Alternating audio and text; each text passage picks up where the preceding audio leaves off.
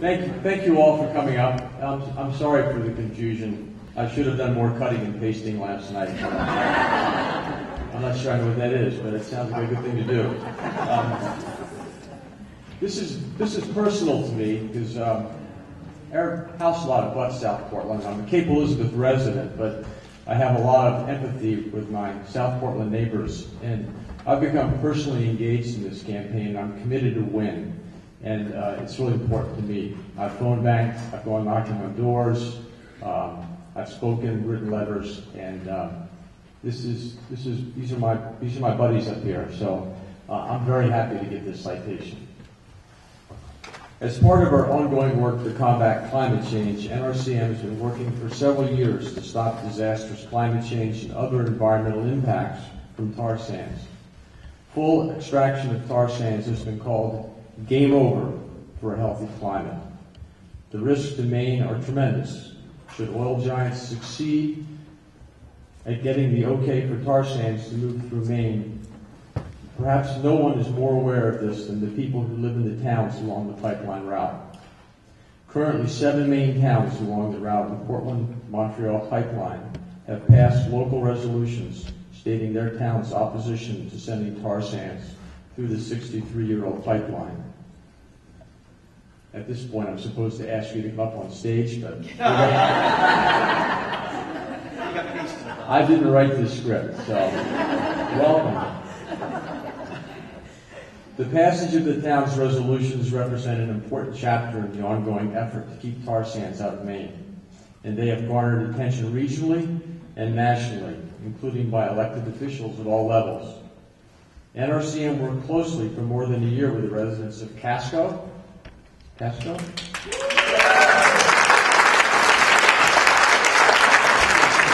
Waterford,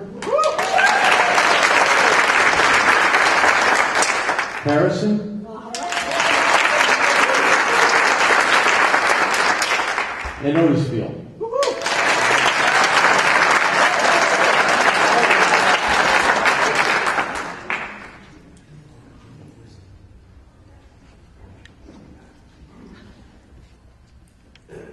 The people here before you worked incredibly hard together to educate themselves and their neighbors, collect signatures to put resolutions on the town meeting agendas, and to build community and awareness and support. Their hard work and dedication to protect their hometowns and drinking water for most people in the auditorium. From tar sands deserves our recognition and our thanks. In addition, we recognize the ongoing tireless efforts by the citizens of South Portland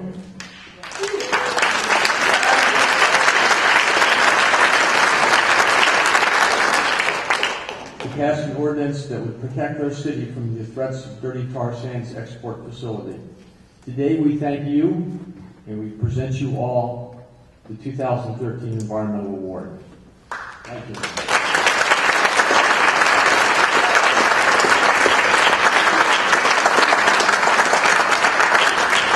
So, we would like to invite a representative from each of your towns to make a brief presentation.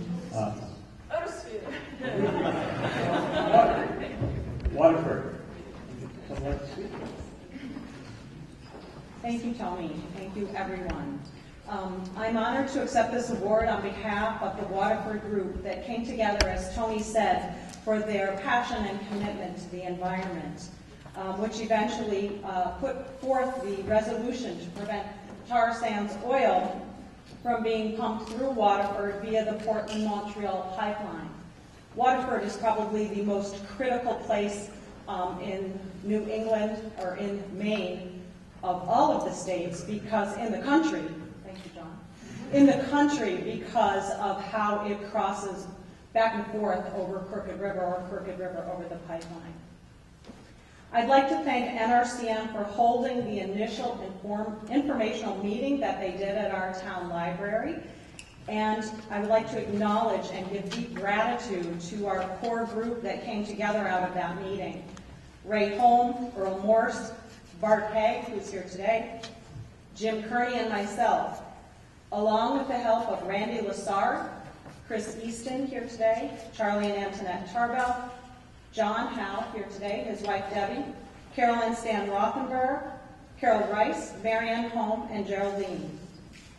Our goal was to give everyone an opportunity to become informed about tar sands oil, the risks as well as the minor benefits. We created an education process.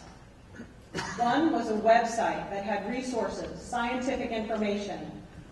The resolution was posted on it, and a what you can do page.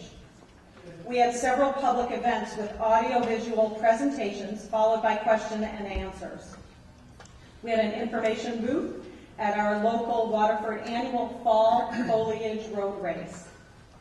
We met face-to-face with community groups and local businesses. We created a mailing to all Waterford residents, a poster board collage of the tar sands disastrous spill in Kalamazoo, and said this happened in Kalamazoo and this could be you. And the people that spoke at town meeting. Special thanks to Lee Dassler of Western Maine Foothills Land Trust, also from Otisfield, Dylan Voorhees of NRCM, and Todd Martin of NRCM for being major supports. Because through these efforts, our resolution passed at our town meeting in March. Because people saw the value in protecting their health, the quality of life, their land values, water and air quality, and the economy, and the precious resource of the Crooked River for tourism and sportsmanship. And it protected us from the enormous and unacceptable risks and irreversible damage that could be caused by the pipeline with little or no benefits. Thank you very much to everyone in these efforts. This is very crucial to all of us.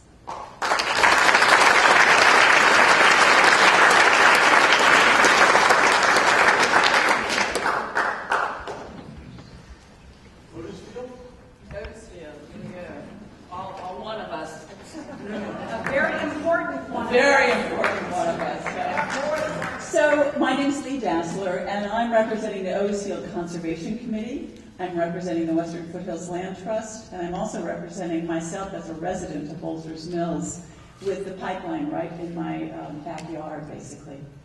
And I want to thank the Natural Resource Conservation Council of Maine for recognizing all the good work that this valiant crew has done. And I know it will lead us to success on November 5th when the South Portland Ordinance is going to pass. And I want to thank Nick Bennett, who's right there. So this goes back many, many years. The Land Trust community has been really working to protect the Crooked River watershed, not only for our fishing benefits and our recreational benefits and our just the scenic beauty of our towns in the upper headwaters, but also to protect the drinking water for the greater Portland community. One of the threats on the river has been a proposed dam of the Crooked River that goes back, how long, Nick? 10 years? 14 years? Yeah. I mean, actually back to the 70s. It was sometime when the Republicans and the Democrats were talking to each other in Washington, so it's way back. And that's where I first met Nick. We would show up in Augusta to try to combat this proposed dam. And there was Nick. And there was the Natural Resource Council of Maine, fighting for our communities, fighting for our river doggedly, years and years ago. So when I get a call from someone on the, Todd Martin, actually on the Natural Resource Council, to come and help with this tar sands issue, we were there. So this is it's just an example of how the Maine community works together. We help each other, whatever the threat is, we work together on a statewide level and on a local level. So that's all I want to say for Otisfield. Thank you all.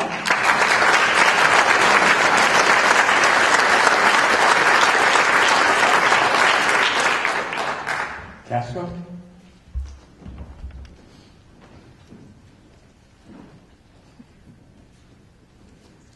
Thank you so much. I'm Eric Dibner, Chair of the Open Space Commission in the town of Casco. I want to recognize the people who are here from Casco. Big Billy, Jackie Workman, Chair of our Board of Select Persons, Mary Vanessa Fernandez, and Connie Cross. These are not all the activists in town who worked on our resolution, but the tip of the iceberg, I guess you'd say. And we did have a large turnout in Casco to support this effort. The credit, though, goes to NRCM for bringing to our attention the importance of this work to try to stop tar sands in our area. Without NRCM's leadership, we wouldn't have known where to go. But as you can see, we are a string of towns that are connected by this pipe, and it all flows downhill, as we say, and ends in South Portland if it gets reversed. So we're now all connected as a chain of activists in the region that is affected by this environmental threat. When the issue was brought to the town of Casco's attention, I guess the call I got was from Todd, and there were several workshops in town. We went the route of putting this before the voters as a resolution at town meeting. The Board of Select Persons felt it was important that the whole town be involved in the question of what our opinion was. So our resolution was passed at town meeting. And that was a project that took a lot of organizing and public information. But we think that has been very helpful. And I'm recalling one thing that a former member of our Board of Select Persons said, Barbara York, that we did this work because it had to be done. We were the first one. Yeah, our town. We didn't do it for recognition. We didn't do it to be here today. We did it because someone had to do it, and we were called upon, and we circulated petitions. We talked to people. But we never expected this kind of recognition. And when a group like NRCM comes forward and recognizes citizens for what we had to do, that makes us feel good. And we appreciate that as their leadership helps us all. So thank you very much.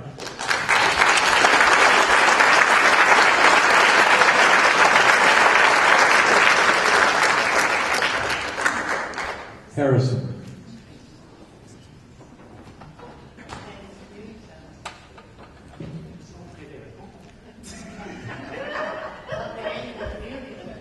Hi, my name's Lee Margolin. I brought home a little friend from the Freiburg Fair. You'll have to excuse me. I live in Boasters Mills also, but on the Harrison side of the Crooked River. With the Crooked River out back, I have in the front yard the pipeline. Not only is my home there, but my two businesses, the Pennsylvania Brewing Company and a USDA aquaculture facility is also located there. Needless to say, should something happen with the pipeline there, my home and my business and livelihood would be devastated.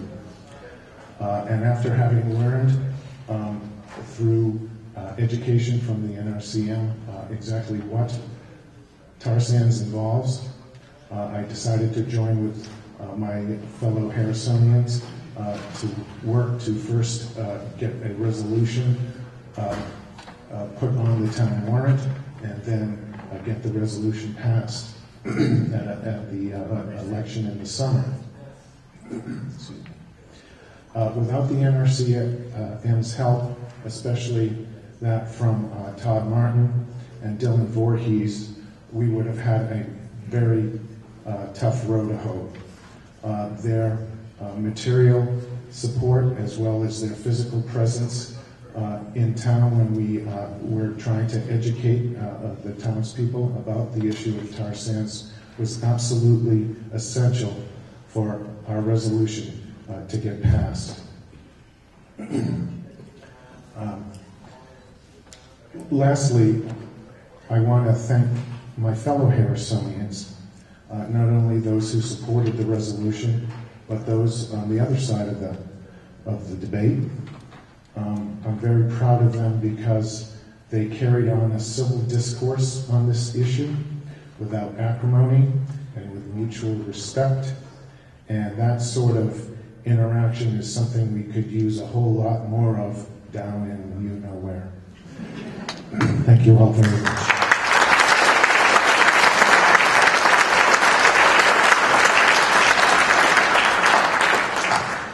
Well, congratulations to you pipeline communities.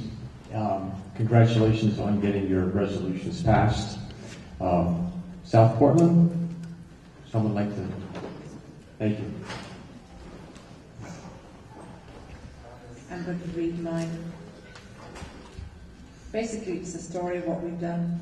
First, let me say how very much I appreciate this honor of being bestowed on our group called Protect South Portland. Unfortunately, many of them could not be here because they have full-time jobs in addition to their volunteer efforts. I'd like to give you some background as to how Protect South Portland got started. In the fall of 2012, environmentalist activist Bill McKibben, founder of the Grassroots 350, brought his national Do the Math tour to the State Theatre in Portland. He warned about tar sands' potential contribution to global climate crisis. If all the tar sands are mined, it's game over for the planet, he said. Being extremely concerned about the future of life on Earth, I heard this warning loudly and clearly. In February, through Elders for Future Generations, a group comprising members of OSHA, Lifelong Learning Institute, here at USM, I learned more about the horrors of tar sands mining in Alberta, Canada. There, it's destroying the ecosystem of boreal forests, one of the last wild forests left in the world. Vast acres are being torn up by bulldozers to get at the tar sands, leaving behind pools of toxic waste. People are dying of cancer because the air and drinking water are toxic. But the tar sands also carries a threat much closer to home. The Portland Pipeline Corp, based in South Portland but majority owned by ExxonMobil, would like to bring Canadian tar sands through New England for export out of South Portland. This would mean reversing the flow of a 62-year-old pipeline that has been used to send oil from tankers to Montreal. Forcing a heavy tar sand substance through the pipe requires thinning it with benzene, which would then be burned off in South Portland before exporting the tar sands abroad.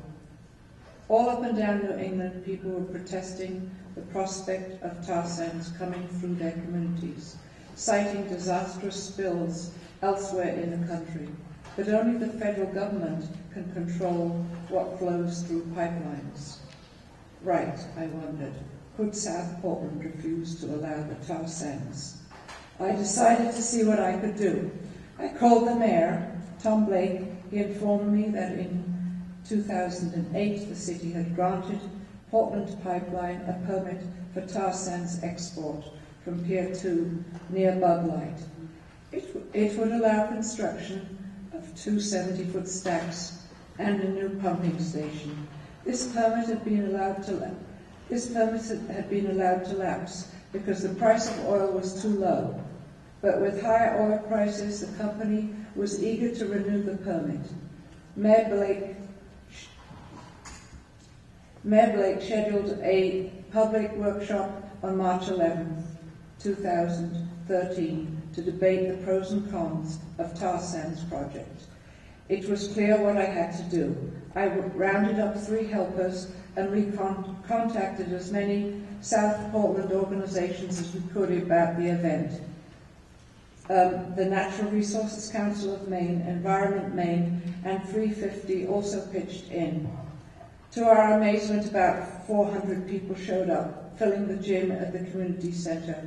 After presentations from both pipeline and environmentalists, Dylan, of course, 50 people lined up to speak individually about protecting their community from the risks of air and water pollution, and preserving the quality of life in this beautiful place. Many were deeply concerned about what adding a fuel to our carbon footprint that is even dirtier than coal could mean. Heartened by this turnout, about a dozen of us started in earnest to organize, meeting in my living room. We eventually realized that the only way to prevent tar sands being exported from our waterfront was to create an ordinance prohibiting the necessary infrastructure. Drafted by a local retired lawyer, Natalie West, it was named the Waterfront Protection Ordinance. To bring it to the ballot, we needed to collect 935 signatures. In just 11 days, through an enormous effort and the help of 125 volunteers, we collected 3,779 signatures. The last two being written by Mayor Blake and his wife. After another public hearing this fall, the South Portland City Council voted to put the ordinance before the people on November 5th ballot. That put PSP team into high gear. Every week, hundreds of volunteers are volunteered in canvassing door to door and running a phone bank. Our campaign is going well, and we're finding we have loads of grassroots support. But this is truly a David and Goliath situation. While we have the people power and the passion, the oil industry has the money, gobs and gobs of it. They are throwing everything they can at us, using scare tactics and untruths in an attempt to sway voters. Our ongoing job is to make sure South Portland residents go to the polls with all the facts. Packaging information and getting into voters' hands has been a huge undertaking. At this critical stage and throughout the entire process, from the first public hearing right up to now, we have had tremendous support from NRCM, Environment Maine, 350 and Toxics Action, for which we are most grateful. We truly could not have gone this far without you. Thank you.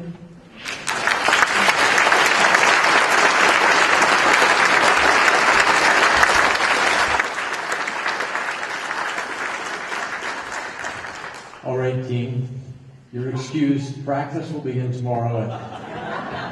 We're not done yet, November 5th. Thank you all very much.